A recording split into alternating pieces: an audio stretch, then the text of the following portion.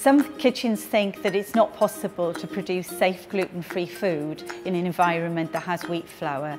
This isn't the case, and some research that Coeliac UK did a couple of years ago showed that as long as there's a distance of around 2 metres and some sensible controls in place, it's perfectly easy and safe to produce gluten-free food. For rolling out pastry or pasta, you can use polenta, for instance, rather than conventional flour. It will roll out just as easily and gives a nice texture as well.